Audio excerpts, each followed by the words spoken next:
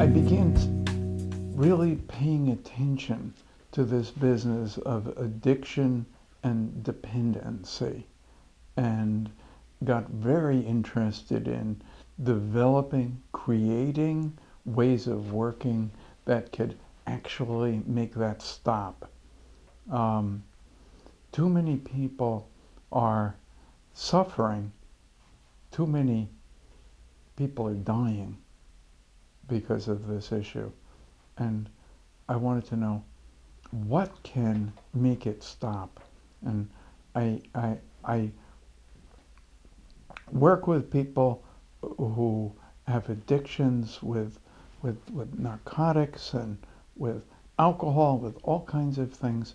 And one of the things that I do is I begin. As I might begin a visit like this, I would say, well, why not just use? Why not just keep using? What would be the bad thing that would happen? And I'll have that person tell me. And she'll say, well, if I keep drinking, or somebody who stopped for a period of time and is in recovery might say, if I were to start drinking again or start using again, here are things that could happen. I could be involved in not just getting arrested for driving while intoxicated. I could be driving a car that killed someone.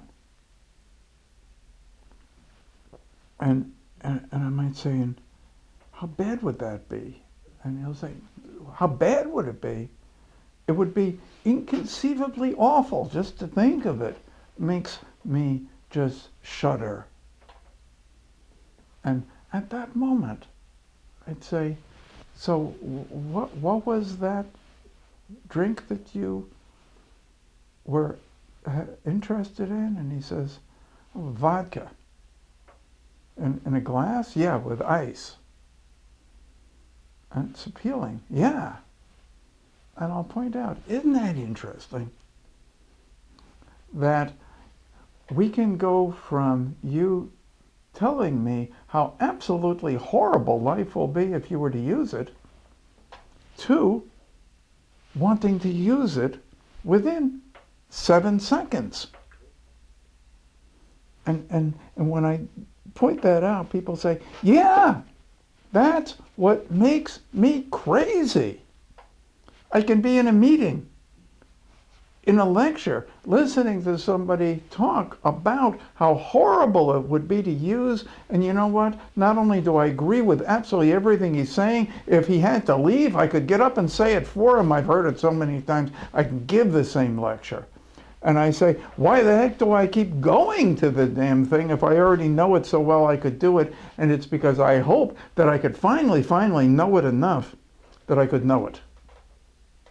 Or maybe I could know it enough that I could control this horrible impulse to use that is so evil, it takes over and makes me do this stuff. And I point out that these two separate parts of the mind, the part that knows how bad it would be, and the part that says, let's do it, are different parts of the mind, and they're simply not connected. It's like two houses next door to each other, neither one air conditioned, 100 degrees. You add air conditioning to this one. Good, powerful central air conditioning. Turn the temperature down to 70 degrees. How cool is this one? Well, it's not. It's 100 degrees. Turn the temperature down to 60 degrees. How cool is this one? Not. It's still 100 degrees. Those two parts of the brain aren't connected. Those two parts of the mind aren't connected. So when I work with people to eliminate drug craving, to eliminate alcohol craving, it's not about stacking up more information here with a guy I already knew before he came in. It's about instead getting this part of the mind to know what he already knows. And when this part knows what this part knows, then it's a non-issue.